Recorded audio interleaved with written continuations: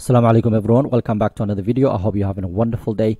So in 3 days time this portfolio will be 4 years old. I have started this portfolio in 2020, so 20th of May 2020, that's when I started, and since then I have maxed my ISA account, which basically allows me to have £20,000, invest £20,000 tax-free every single year. So for those 4 years I've managed to invest £20,000 each year since I've started, and inshallah this year that's the aim again, to continue doing what I've been doing. I've been a bit skeptical about maybe trying to diversify away from this portfolio, maybe adding more money to the other portfolio. If you're interested to see the family portfolio, then join us in the Patreon account where you get access to a lot of things, as well as the dividend other basically the family portfolio. Inshallah, I do share my the entire holdings, the average prices, or all of that in there. There's not a lot in there. I think it's about £9,000. I think there's about 7 or 8 different companies, I think more than that. But yeah, so join us there if you basically would like to see that, and you can see all the buys and sells and so on. So 4 years in a row I've maxed this account, and since then I've actually made over £11,000 in gains. So that's realized gains. So that's money that I've taken. I've not taken away from the account because I would just like to reinvest it, but £11,000 I made. And as you can see right now, I'm up about 13,700 and so on. So about 14-15%. So alhamdulillah, it's been really good. It's been a good journey. And what I would like to do, and what I have been doing since I've started, is be honest and transparent. You've seen me lose money with VM corporations. You see me lose money with 3M and other companies that I've sold over the last few years. And what I want to do today is share with you guys, starting with 6 companies that are doing absolutely amazing in my portfolio. And the next couple of videos I'm also going to do the opposite. So the ones that are doing well, I'm going to share that with you guys, how much I've made and what I'm going to do as well in terms of the plan moving forward. Am I going to sell them? Am I going to hold on to them? Am I going to trim it? You've seen me trim it as well a few times here and there. Okay, that's where the profit, the gains has come from. So I'm going to share with you guys all of that, and then inshallah the next video I will share with you guys all the ones that are not doing well and what my plan are for the future, inshallah. But before we do that, I just want to show you where we are, because the portfolio is doing well because overall market is doing well. And as you can see here, year to date, if we look at the Dow Jones, for example, we're up about 6%. The S&P 500 is about over 11%. The FTSE 100, which is very, very good for the FTSE, is 9% up. That's probably the amount of it's been up for the last God knows how many years. This up that much this year, which is really good to see. The Nasdaq composite basically as well is up about 13%. So all the indices are doing really well. For the 1 year, just to give you the full picture, as you can see, this is 19%, the Dow Jones, 27% for the S&P 500, 9% for the FTSE, and the Nasdaq is about 33%. So in the long run, what we tend to do is we hold on to companies because we know the S&P 500, all these indices will go up. So in the space of 10-15 years, these basically indices will go up, which means also the stocks that we own will go up. So if you had the S&P 500, and now it's not Sharia compliant, you'll be up in the last 5 years about 85%, which is really decent return. If you had the Nasdaq, for example, the composite, that 100 companies, you'll be up over 100% right now. So this is basically the mindset I have when it comes to investing for the long run. Just invest it and leave it, and of course make sure you're buying high quality businesses in the first place. So let's get started. I want to share with you guys today 6 different companies. I'm going to start with the one that has the least amount of money. So we're checking how much pounds that I've made so far. But remember, these can go to 0 in the next couple of months because it's the unrealized gains. But I'm going to share that with you, the ones that are doing really well, starting from number 6, and then I'll go down all the way to number 1, which will be the one that is basically has the highest, if you like. And so far, just to kind of give you an average, basically total return in the S&P 500 in the last 5 years is 85%. Total return in the last 10 years is 174%. So when you see some of these returns, I want you to bear in mind that as well. Okay, let's get started with the first one, and that is Visa. Visa right now is trading $270 and $80 per share, almost 80% up for the last basically 5 years. Total return, okay, total return in the last 10 years 455%, which is absolutely amazing. So 10 years in comparison to S&P 500 is actually double. more than double. And my return since basically I started investing in this business is 30%. So I'm up 30% right now, which works up to be about over £100,000. It's fairly valued according to Morningstar. For me, it's a hold for now because I'm up quite a bit, and there are other businesses that are slightly down that I would like to build more, inshallah, like companies like, for example, MasterCard and so on. Growth estimate next year is basically expecting about 12%, which is really nice.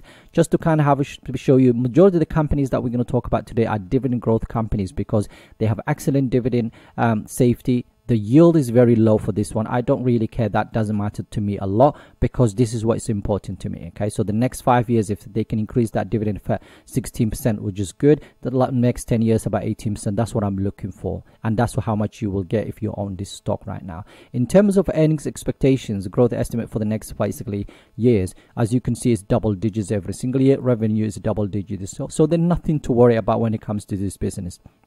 Now, in terms of ratings from Seeking Alpha analysts, for example, different types of analysts, they expect basically strong buy 21%, 9 buys, 8 holds, and so on. Their price is about over just $300 per share.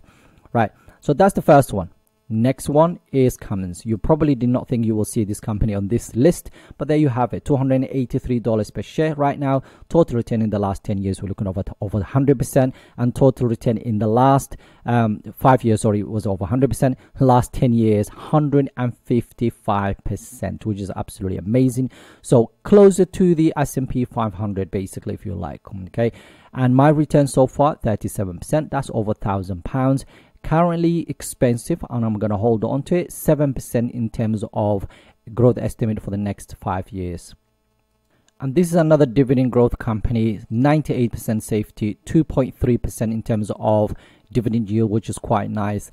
And the basically in terms of payout ratio is quite low, so that means they can increase that dividend for as much as they want in the next few years.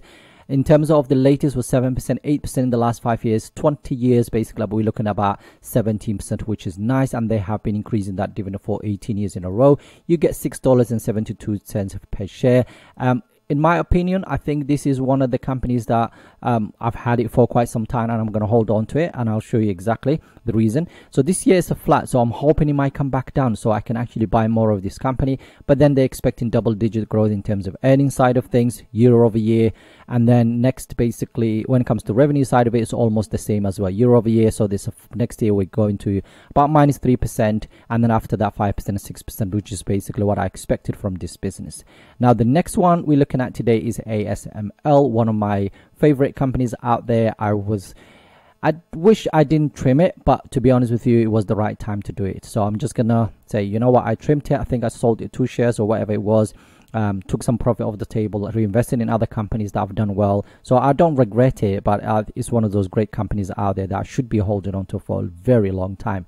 $928 per share right now. 5-year return is 384%. That includes price as well as dividends. For the last 10 years, 1,115% up. Right now I'm up 45%, and I'll show you, by the way, I'll go to the portfolio and I'll show you all of these things. 44% and 1,151 is at the time of putting this together. That's how much I was up. Fairly value right now, but for me is definitely a hold. 22% in terms of the growth estimate for the next 5 years according to these analysts. By the way, just to show you very quickly, when it comes to Cummins, for example, there's a lot more holds in there, and they're expecting about 44% upside from where we are right now. So as you can see here, when it comes to ASML, huge market cap, 82%, very safe right now, less than basically 1%. Payout ratio is very, very low. In terms of the latest increase was about 6%, 24% last 5 years, 10 years is about 26%, 14 years of increase in it. So over $6 is what you will get for this company.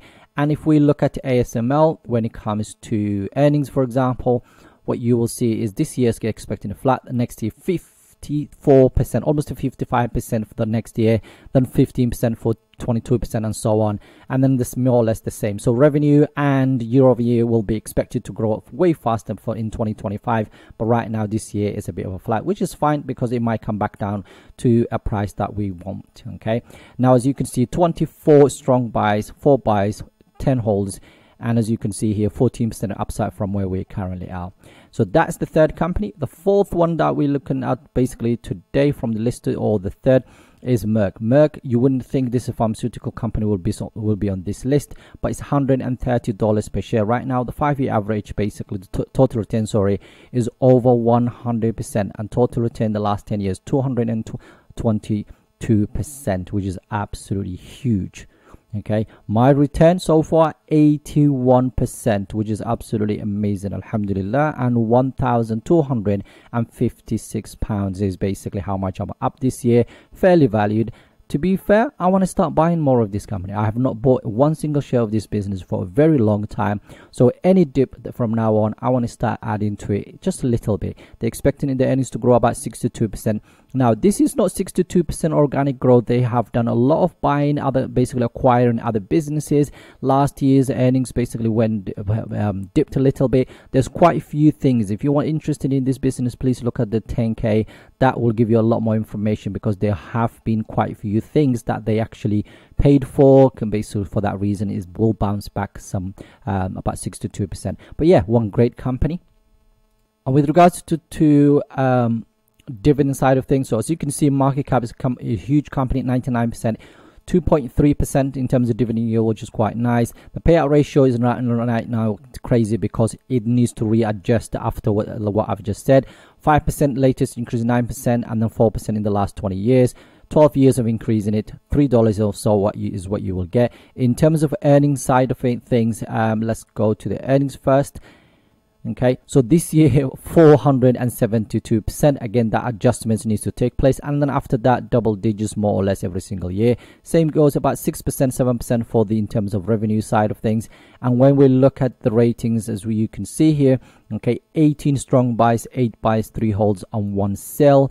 Now, for me, is definitely I'm going to add to it, inshallah, in the next few weeks.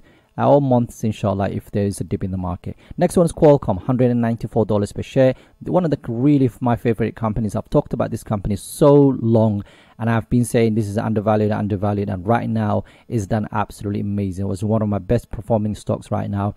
So in the last of the 5 years, 141% up, 10 years, over 200%. My returns are right now 56%, $2,222 per share is basically where I was when I started doing this research. 35% premium right now. I definitely agree with that. So it's quite expensive right now. I wouldn't be touching it. They're expecting the earnings to grow about 11%.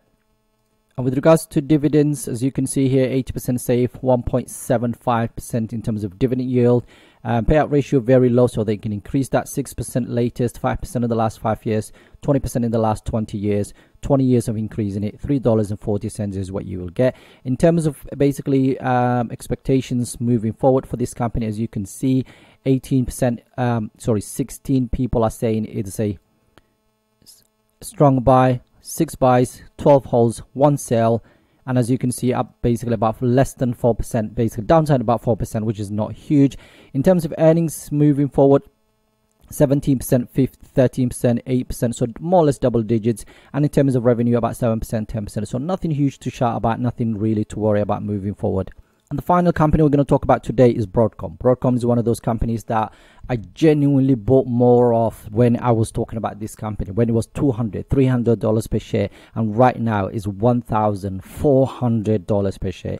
I was looking at this company when it's $300. If you look at some of my old videos, okay, you will see that we were talking about it. It's not because I knew what the company will do in the future, but it was I felt it was undervalued based on the research that we had at that time. But look at it, 418% up in the last 5 years, 2,518% up in the last 10 years, and my return so far is over 200%. 3,300 is basically my profit right now if I was to sell this. Now, I already sold some shares of this company. I think it was sold 3 or 2 shares, and I took, I think it was about over £1,000 off the table at that point, of profit that is, and I'm still got about over 3,000. Now, in terms of basically valuation, it seems very expensive right now. I will definitely hold it, and 14% are expected to grow about 14% moving forward. And in terms of dividend side of things, you can see 67% safety, 1.5.